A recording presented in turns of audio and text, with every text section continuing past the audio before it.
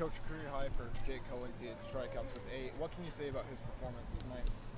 Well, I mean, that's what you have to have on a Friday night, playing a quality team and facing a very quality pitcher on the other side. And you know, he's going to have a lot of career highs because he's never started. But that was that was definitely he got it rolling there. Really nice job. They obviously have a lot of very physical hitters, and he had we needed him to be able to mix and throw off speed in certain counts, and he did that. And his fastball command was pretty solid. He stuck a couple fastballs in, which was huge, and we played some good defense behind him. Probably would have liked to see him go all the way, though, right? Oh yeah, I mean, you'd love to have him have that opportunity, and the fans are getting excited. But you know, you don't always get what you want in this game, and you know, I guess we want to win. We'll take that. But he did just a fantastic job.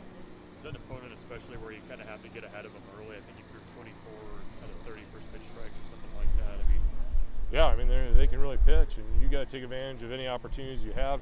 You know, we executed a bunt. We were ready to hit with a guy at third, less than 2. We executed a hit and run.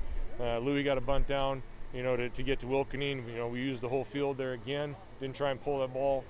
So when you get your chances against guys like that, you have to find a way, and you need a full all-around effort, and we were able to do that today. I mean, Hohensee getting ahead early in counts tonight. I mean, how key was that for his success? Yeah, they're aggressive. I mean, they can hurt you at any time, but you know, you got to be ready to make a quality pitch on pitch 1. And we really focused on winning the 0-0 count. And you know, in that situation, it's not just throwing a fastball or throwing a off-speed pitch. You have to execute it to a location because their hitters are so darn good. And I thought for the most part, the first couple innings, he did a good job of getting ahead, but with 2 strikes, his pitches were elevated and they were knocking the crap out of it. And we got away with a couple pitches, and then he started to, you know, stretch him a little bit better down with 2 strikes, and you know, it got it rolling there a little bit. How much does the atmosphere play into this one for you guys when you have the home crowd?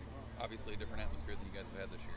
Oh, these guys have all played, you know, with fans here, maybe not the freshmen, but I'm all about experiences for the student athletes on both teams. And what a great college setting, you know, for a baseball game, great fans, great weather, great field, and just an all-around pretty solid baseball game to watch. Sets the tone for the weekend too for you guys, doesn't it? Well, I mean, if you want to have a chance to win a series, you know, coming out the first day is very important, but again, now it comes the emotional ride of college kids where, you know, they get the pats on the back, everybody's excited. You come tomorrow with a little less of that edge that you had today, and you're going to get your teeth kicked in. So, you know, we're going to enjoy this, reset tomorrow, prepare like we always do, no matter who we're playing, and see what happens. I feel like the execution across the board was good tonight. Yes, I did, and you know, it had to be. You know, we're not built to go out there and mash, you know, 4 homers a game on a Friday night consistently. So we're going to have to do the little things, and today we did. Thanks, Darin. thanks. Thanks, Coach.